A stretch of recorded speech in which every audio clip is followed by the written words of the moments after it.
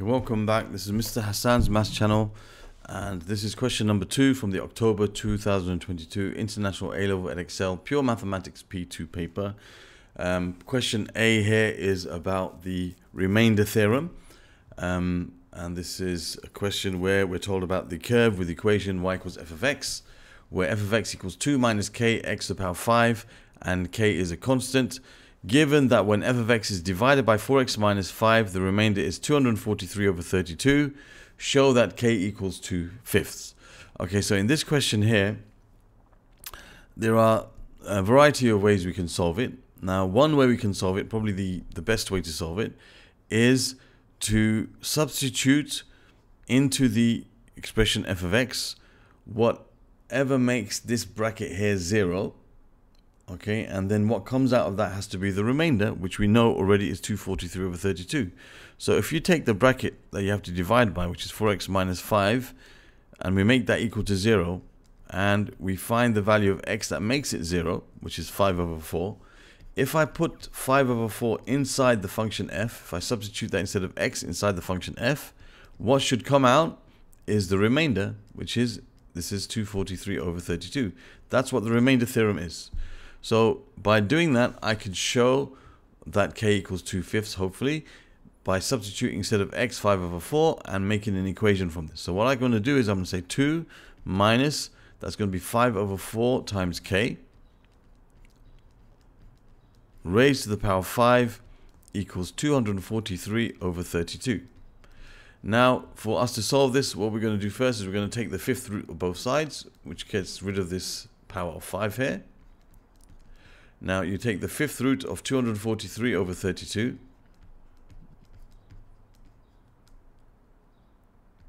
Okay, so the fifth root, use this button over here, got 5 there, and we're going to have inside 243 divided by 32, which gives us 3 over 2.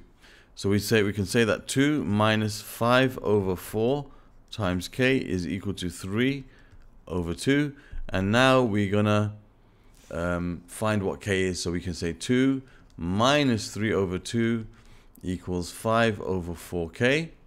Now this is like 4 over 2 minus 3 over 2, okay, which is 1 over 2. So 1 over 2 equals 5 over 4k. And we can multiply both sides by 4. So we have 4 times a half, which is 2, equals 5k. And divide both sides by 5. So we have 2/5 equals k. So therefore we can say k equals 2/5. There we have the answer. Okay, we've shown that k equals 2/5. So that's one method of answering this question. Now a lot of students like to use the method where they actually use what's given, or what we have to show, and show that when we put this, or we use this value of k, and we use the remainder theorem, we end up with this remainder, and that's fine, except if you look at the mark scheme, it mentions that you must write some sort of conclusion in that case. So here, if you did it that way, you'd have to say 2 minus 2/5, okay, x to the power 5, okay, and you'd use this straight away. You would say that, all right, let's use k as 2/5 and show that when you replace x with 5 over 4, just like what we did, okay, you end up, we'll see what we get when we put 5 over 4 in here. So you're going to have 2 minus 2/5 times 5 over 4, all of that raised to the power 5. So that's 2 minus, and that's going to give you a half raised to the power 5. Which is 2 minus a half is basically 3 over 2, because this is 4 over 2 minus 1 over 2. That's 3 over 2 raised to the power 5. And 3 to the power 5 is 243. And 2 to the power 5 is 32.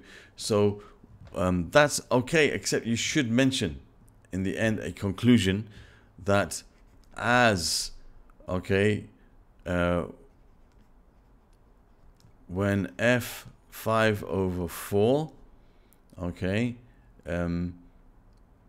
equals 243 over 32, when we used k equals 2/5, therefore we can say k must equal 2/5. You must mention some sort of statement in the end because you used what they already told you.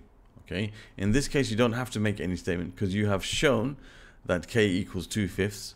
All right, you didn't use k equals 2/5. Here you used k equals 2/5 in your steps. So there's a conclusion that should be written. You should write some sort of conclusion at the end, not just leave it open-ended like that. Okay, because you actually used what they gave you. In this case, we didn't use it.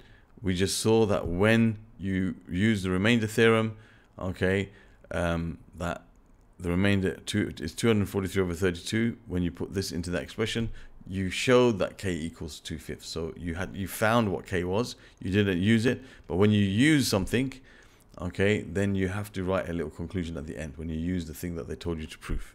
Right, that's what's mentioned in the mark scheme. So you have got to take care of that if you use this method. A third method you could use in this case is also you could use long division, which I think would be a bit of a hassle, but you could also use algebraic long division, which would be a bit of a hassle actually in this case because of this is raised to the power 5. But you know, I think that would be very not very sensible to do. All right, so there we have the answer. If the question said use the remainder theorem, then you won't be able to use long division anyway, right? But it doesn't say that, so it's a possibility, but that would be not very sensible, I think, because it's raised to the power 5. It would be difficult to use that. All right, so there's part A completed. Now we're going to move on to part B, which is about binomial expansion. So it says find the first 3 terms in ascending powers of x of the binomial expansion of this 2 minus 2 over 5x all raised to the power 5, giving each term in its simplest form. Now, a question written in this way, I think the easiest way for us to proceed is using the NCR method, okay, where we use the following. So first of all, we want the coefficients, and we want to have the first 3 terms. All right, so let's start with the first. You're going to have 5, 0. That's for the coefficient, and I like to use this in columns, so that makes everything easier. So I have 1 row for each term. So 5, 0, 5, 1, and 5, 2. That will give you your first 3 terms. Okay, that's the coefficient, the main coefficient of the terms. And then we're going to have your number term, which is 2. Then you have another bracket with the x term, which is negative 2/5 x. Don't forget the negative sign. Negative 2/5 x and negative 2/5 x. Now we want ascending powers of x. So I'm going to start with this bracket with 0, then 1, and then 2. That's ascending powers of x. So therefore, for the others, I have to have the opposite, starting from the highest power, which is going to be 5, and going down 4 and 3. All right. Now I can find out what these values are. So I have 5c0, which is 1, times, and I have 2 to the power 5, which is 32. And then I have minus 2/5 x to the power of 0, which is 1. Anything to the power of 0 is equal to 1. So my first term is 32. And then I have 5c1, which is 5, times 2 to the power 4, which is 16, times, and I have minus 2/5 x. Okay, so that gives us the 5's cancel out. I've got 16 times minus 2, which is minus 32x. Okay, so that's my second term. And the third term is going to be given by 5c2, which I think is 10. If you want to make sure, take the calculator. 5c2, how you use that? You say 5, shift, and then you look at the NCR button, the one up top of the division, not the one, not NPR, NCR. 5c2, which gives us 10, as I said. So 10 times 2 cubed, which is 8, times, now this is going to be a positive because you're squaring a negative sign. 2 squared is 4, and 5 squared is 25, so 4 over 25 x squared. Now what does that give us? Well, that will cancel with that. You'll have here 25 divided by 5 is 5, and that's going to be a 2. Okay, 10 over 25 is 2/5. You have 2 times 4, which is 8. 8 times 8 is 64 over 5x squared.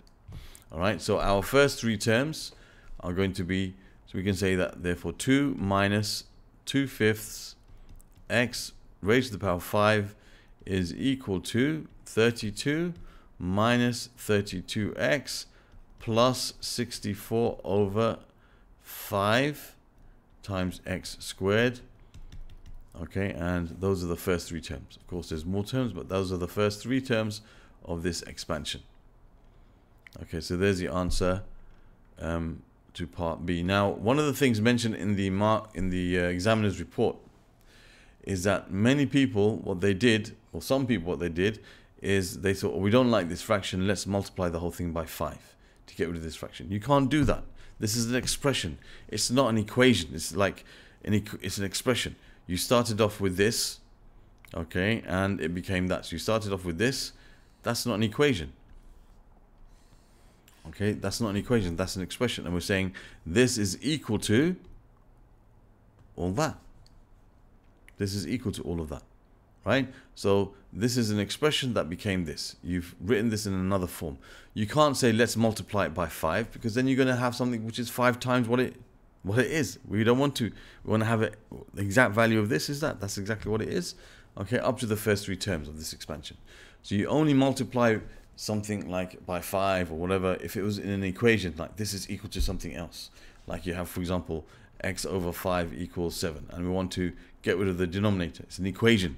We multiply both sides by 5 to get rid of the 5. You don't just look at something like this and say, oh, let's multiply by 5 to get rid of the fraction. Or you see a common factor, you think, oh, let's divide it by that factor. If it's just an expression, you can't do that. You can take it out as a factor if you want to, but you can't just divide it by that number if it's just an expression. Only when it's in the form of an equation. All right, so there's the answer to part B of this question. Okay, and we're going to use this answer in part C. Okay, so for part C, it says, using the solution to part B, which is this here. 64 over 5 is supposed to say. Using your solution to part B and making your method clear, find the gradient of C at the point where x equals 0. So this is what f of x is. F of x, after we expanded for the first three terms, is 32 minus 32x plus 64 over 5 x squared. Now we want to, they say using the solution to part B. So we want to find the gradient at the point where x equals 0. So first we got to find the gradient function. So first we got to differentiate this, okay, and we only need to differentiate what we have here because that's the answer to part B. We don't need to go further and find all the other terms. Okay, they only want us to use the answer to part B. So we find the gradient function by differentiating what we have from part B. So 32 becomes 0, minus 32x becomes minus 32, and 64 over 5x squared, you multiply by the power, that becomes 128 over 5x, and that is a differential of this expression.